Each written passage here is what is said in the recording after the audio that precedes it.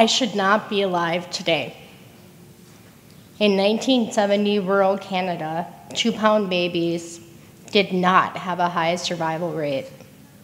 The doctors told my parents I either breathed on my own or I didn't. I breathed. In order to begin my journey, I need to start at the age of 19. My childhood had already passed in a blur of neglect and abuse. Significant in a lot of ways, but looking back, not diagnostically. In my freshman year of college, my roommate Patti told me I was deaf. I said, "What?" She said I could not hear the simplest of things, like someone knocking at our dorm room door. That was the beginning of my diagnosis. I got my hearing tested. My hearing loss was significant. Mild in one ear, moderate in the other. The local hospital did an MRI, CT scan, and other tests that I really have forgotten about. They came up with no answers other than I needed hearing aids. I went to my parents to ask them. I found out that not only would they not help me, they had also canceled my health insurance as I was over the age of 18 and on my own. In those days, we did not have computers to verify insurance. So suddenly, I owed thousands of dollars for the testing that I had done. Because I'd already passed the age of 18, I did not qualify for help either. Financially, hearing aids were an impossibility for me. For the next 4 years, I advocated for myself as best as I could. I told teachers to speak towards me, repeat questions, and don't cover their faces. I sat at the front. I met with teachers outside of class if I needed additional help. However, depression and fatigue were overtaking my life. I didn't understand what was happening. I just knew I was barely functioning. I often had dizzy spells, overwhelming fatigue, and suicidal thoughts. At the same time, I had debt collectors threatening to sue me if I did not pay my medical bills. With graduation approaching, I had no idea what I would do. I sat outside one of the college buildings with a bottle of Tylenol, trying to convince myself that life would be okay. The next day in 1993, I graduated from the University of St. Catherine with an English writing degree. I got a job at a local pharmacy with health insurance. Almost immediately, I got a physical done. I had not had a menstrual period since I was 15. I was having chest pain, abdominal pain, joint pain. Previously, I was told I might have a brain tumor with the initial round of testing on my hearing. Test results kept coming back negative as though nothing was wrong. Most importantly, I started psychotherapy and got on antidepressants. Through the yellow pages, I found a free, low-cost clinic for hearing aids in Minneapolis. 5 years from the initial diagnosis of hearing loss, I finally got my first pair of hearing aids. I could hear. I remember that first time when they turned them on. I asked the audiologist what that noise was. She said, "What noise?" I listened for a minute and I realized I could hear the clock ticking. 2 years later, in 1995, my journey with Mayo began. I went to bed one night and woke up the next morning and realized I could not hear the toilet flush. My residual hearing was gone. I went to a local ENT doctor who told me, "You've had a significant hearing loss." Then he left the room. I sat there in disbelief. Now what? At my mother's friend Sandy's insistence, I called the appointment line at Mayo. In those days, patients saw a primary care physician who farmed out all of the specialty appointments based on his or her exam. I do not remember how many appointments I had. I do remember that I was in Rochester for a week. They studied every part of me. All of the symptoms I had now were present at that time to some degree, all of them. At the end of the week, the primary care provider came in the room. He sat down with me and said, I have a psychosomatic disorder with chronic fatigue syndrome caused by childhood abuse. He gave me the name of a psychiatrist in Minneapolis. That was it. I left completely stunned.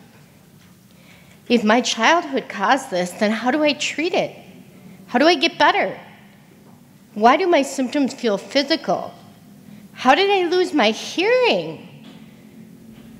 I drove to a friend's house in Red Wing on that cold January night. It was one of those nights they didn't advise traveling because of wind chill warnings. I wanted to drive off the road into a field and just go to sleep in the cold. Obviously, I did not. I saw the psychiatrist who told me he could not help me. He didn't know why I was referred there. That was it. For many years after that, I would sporadically pop up at Mayo for hearing-related issues. None of the other complaints were followed. My husband came into the picture shortly after my initial Mayo trip. We met in 1995 at work, dated in 1996, and were married in 1998. We knew we would have difficulty having children. Because of this, we immediately started infertility treatments. Each round brought no answers and no child. As a final-ditch effort, the gynecologist did exploratory surgery, and she said she was stumped. There was no reason why we could not have a child.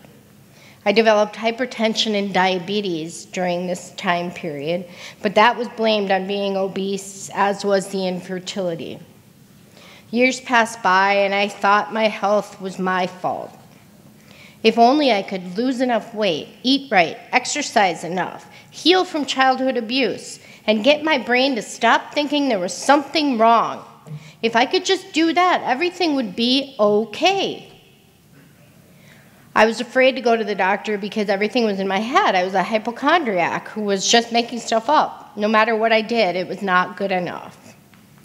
So what changed? I had carpal tunnel surgery in 2014. When I saw the surgeon, he looked at the contractures in my wrists and my hands and said, something is not right here. In addition, the preoperative EKG came back as abnormal. I was having short bursts of non-sustained ventricular tachycardia. Dr. Bacher, my upper extremity surgery, did a total of 13 surgeries in 5 years. Some minor, some not. During a cubital tunnel release, he saw abnormal fibrous tissue in my biceps. He referred me to rheumatology. The rheumatologist said I need to be seen at Mayo. Something genetic is wrong. He was sure of it. I called Mayo to make an appointment, and I was kindly turned down, saying there was nothing further they could offer me. I don't remember feeling that level of despair many times in my life. I felt like I was speeding towards some unknown fate with no one who could provide me any answers. My life since day one has been about resiliency. Although I had moments where I felt like giving up, I always came back fighting. I cold called the hospital's genetic department.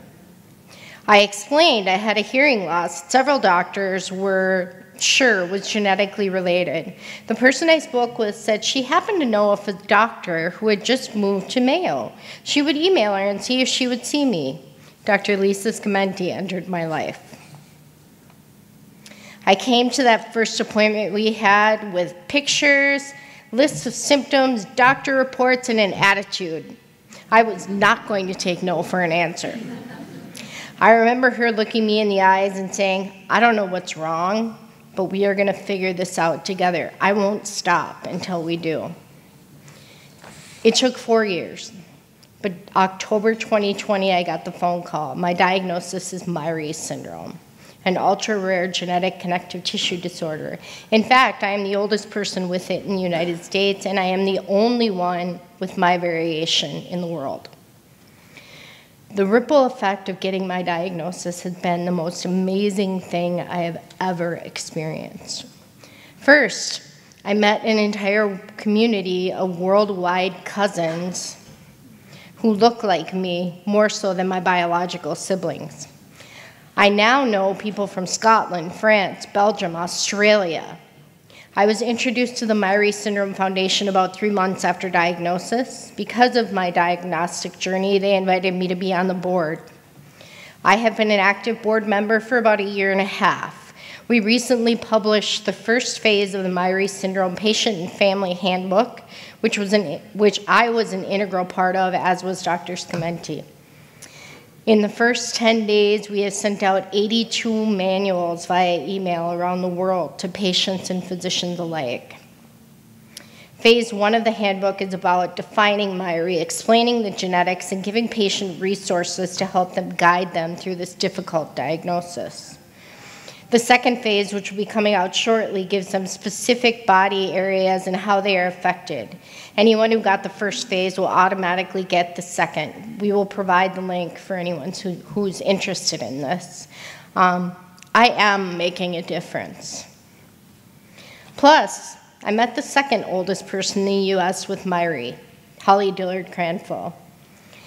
She taught me to live life to its fullest and have no regrets. Because of her, I got the courage to join the Twin Cities Women's Choir. I had no idea if I could match pitch or what I sounded like with my hearing loss. I had not sung in this type of setting for 25 years. They patiently worked with me through my relearning process. At the end of the season last year, I gave a short speech about Myhre syndrome at our concert called Embodiment. I reflected on how one little gene can change everything from my appearance to how I walk to my body shape. I also sang a solo twice last season for the first time in my life. Now, I love my body. I love its uniqueness. I love its challenges. I love the ability to make difference for others. This is all possible because I got a diagnosis. Does it make the challenges of having a rare diagnosis magically disappear? Nope. I still have days where I have 3 different doctors with 3 different opinions and no research to back any of them up. No way to determine how to give me the best care. But I have been validated finally. My experience, my truth is real. No one can dismiss that away from me ever again. As a celebration of my truth, I would like to share a video of the Twin Cities Women's Choir group, Encore, singing a song by Poppy Rose called I Love My Body. It never fails to move me to tears. For anyone who is interested, the next concert is December 3rd, and it's called Circle Game. Thank you for listening. Enjoy.